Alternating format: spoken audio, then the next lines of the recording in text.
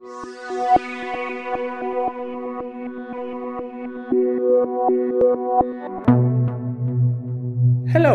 and welcome to this reflection video. This week, we've seen that urban water management is key to ensure a safe and healthy environment for cities and their citizens.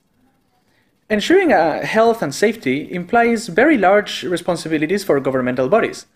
But what have we learned about how citizens and other stakeholders could engage in such a responsible task? Let's start by asking Professor Huub Reijnaerts. Yes. Hello, Huub. How are you? Hola, Pablo. How is it going? Hola, ¿Cómo estás? estás? Muy bien. So, Huub, what are the main messages that we've learned during this model? This week we learned a number of things, and specifically for the case in Amsterdam with Waternet, what we've seen there that we need and can involve citizens to create solutions for water challenges in the urban environment. If we do that, we achieve two things. That is that we create plans that are supported by the local people, but also that we can include their creative ideas, and in this way we can make solutions that are really sustainable and accepted in the local context. Okay. Yes. So this is now you're talking about Amsterdam, which is a very specific context. Yeah. But what about other places in the world?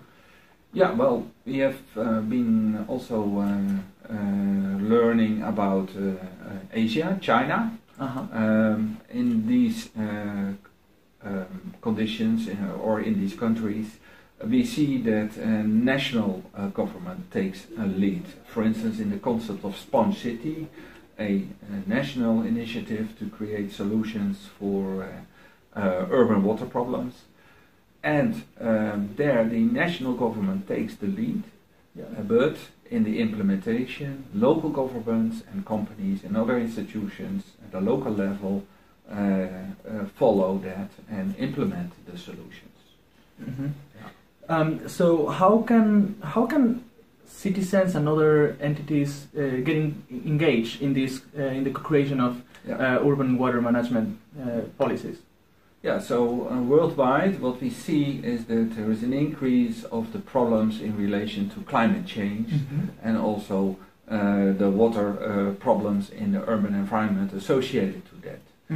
And that's one phenomenon which is really taking place.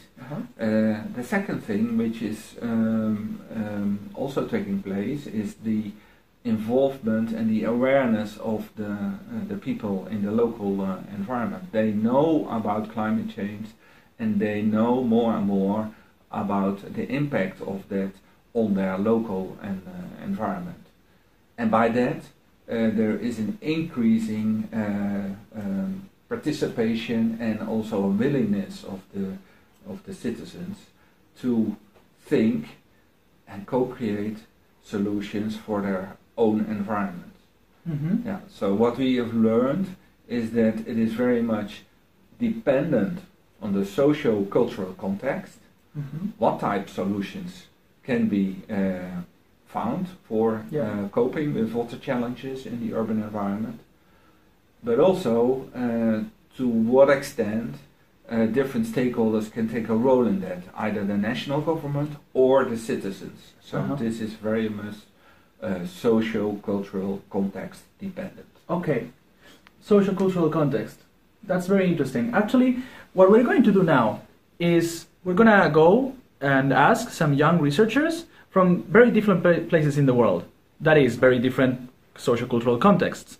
Are we going to ask them how in their cities or in their countries citizens get engaged in the co-creation processes of urban water management policies?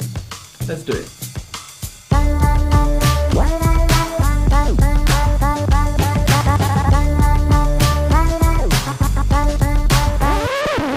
So the first person that I'm going to interview is Wei Shan, who is from Taiwan. Hi, Wei Shan.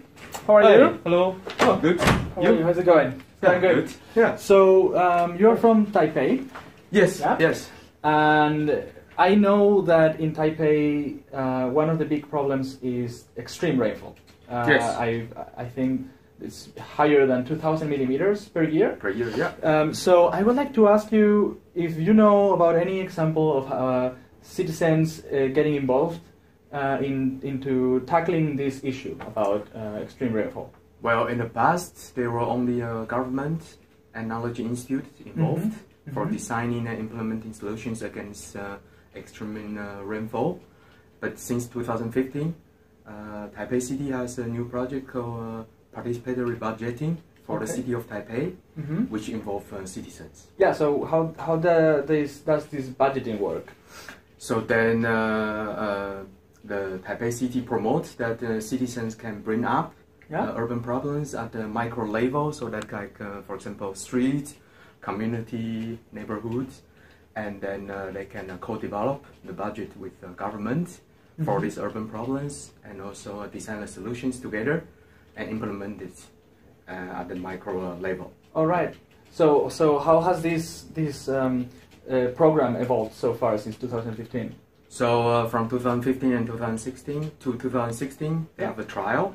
Okay. And in 2016, the government learned that the operational procedure for this budgeting is too complicated. And so in 2016, they simplified and also improved the ICT infrastructures. And they hope by doing that, then the citizens can be involved even more and easier. All right, so you could say that the government of Taipei is learning by doing, right? Because they tried it once and now they're trying it again with an improved version of it. Yeah, definitely. And they will reflect every year and improve every year also. Okay, yeah, that's great. Thank you. Yeah. Well, that's very interesting, Yeah, Richard. no problem. Thank you very much. Yeah, thank you too. Goodbye. Yeah. I'm sitting now with Martijn van Staveren, who's a PhD student who works in urban flood management. So if I'm true, part of your research goes into delta cities, right? So could you tell us about what kind of challenges delta cities face in terms of urban flood management? Yes, well, deltas are low-lying areas, so from that perspective they are already in a risk of flooding. But especially urban areas have higher risks because there is often a high population density, high economic built-up value. So in case flooding takes place, lots of economic damage and human casualties can occur. All right.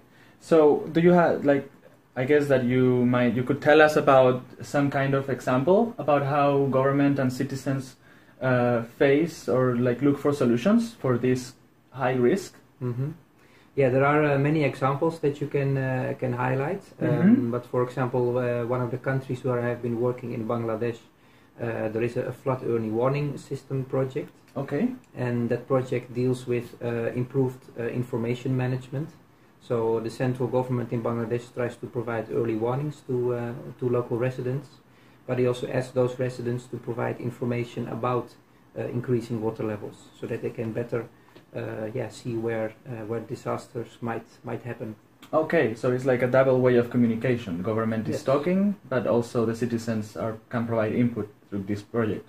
Yes, it comes with its own challenges, of course, but at least the idea there is to really try to combine these different information sources. Yes. All right. Okay, thank you very much. You're welcome. Yeah. The next researcher we're going to talk to is Dilaram, who is a PhD student from Iran. Am I right? Yeah. Hi. Hi, Pablo. How's it going? Fine. So, Iran is a country that has been going through very important water scarcity problems, no? Including some water crisis. Yeah. So, could you tell me how this applies to your city? So I come from Tehran, the capital. It's a metropolitan, so a lot of water demand. This demand is supplied mainly through 5 reservoirs, which are through building the dams on the rivers. But that's not enough to supply all the need of the city. So around 30% of the water demand comes from the groundwater. And in the recent years, because of population growth and also because of insufficient rainfalls, the reservoirs do not have enough water, so there is more stress on the water consumption from the groundwater. Okay, so in which way has the relationship between the government and the citizens evolved through this crisis? The government put some regulations on groundwater consumption. Okay.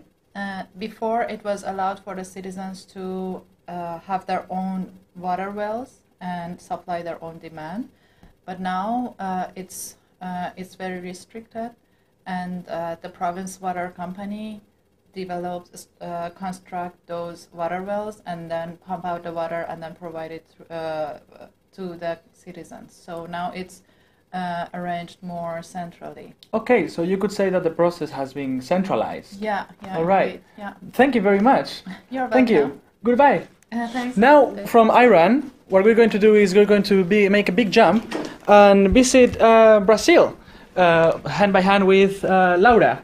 Hi, Pablo. How are you doing? Good, how are you? So, let's get you in the frame. So, Brazil is a country that has undergone very big, important growth economically, and also it has been going through a process of urbanization. So, has there any environmental challenge appeared through this evolution? Yeah, definitely. And I think the environmental challenge that is a consequence for urbanization is pollution of water bodies. Okay. Because we don't have water scarcity as Iran, for instance, but we do have such a large population concentrated in urban areas that reduces the availability per capita and also impacts on the quality of the water. Okay. So I'd say we have a big challenge regarding water pollution.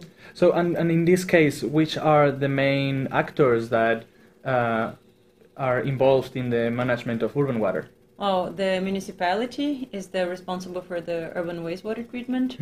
Then you have the state government that is responsible for managing the reservoirs, but also to make sure that there is vegetation around the water bodies, that the vegetation that protects the water body to guarantee the quality. And also maybe some NGOs that work on the reforestation of these areas.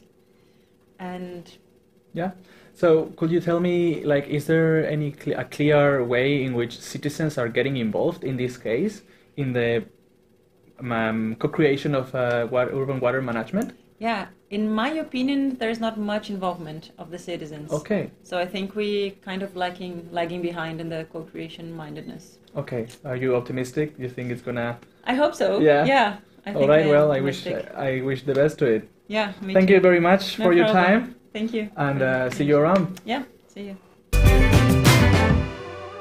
Now I'm sitting down with PhD student Kevin Rapost, who is in the Landscape Architecture department doing research on collaborative design approaches. And one of his case studies looked at the Rebuild by Design competition, which took place in the east coast of the United States, looking for an improved urban resilience against floods and hurricanes. So I wanted to ask you, Kevin, how familiar were American citizens with public participation before this competition? Well, actually, the phenomena of social organization and grassroots movement, also political activism, and thus the NIMBY effect are quite important aspects of American society. So most local stakeholders were already quite familiar with collaborative approaches. All right. So then what made this collaborative approach special?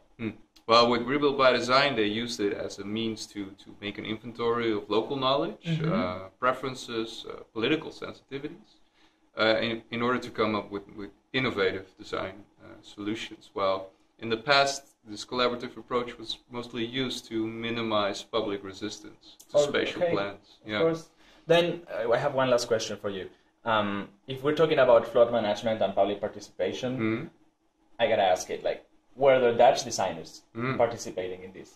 Well, yeah, Rebuild by Design was really a Dutch endeavor, so a lot of Dutch designers went there. But even they realized that when they came there, the notion of flood safety is not as self-evident as it is in the Netherlands. So they had to make quite an effort to persuade local stakeholders that flood safety is quite an important aspect. Yeah. So we're talking about Dutch designers stepping into a new, unfamiliar social-cultural context. Yeah, definitely. All right, that's what we've been talking about for this entire model. Nice. So thank you very much. Hey, no problem. So now you've heard about different cases of urban water management around the world.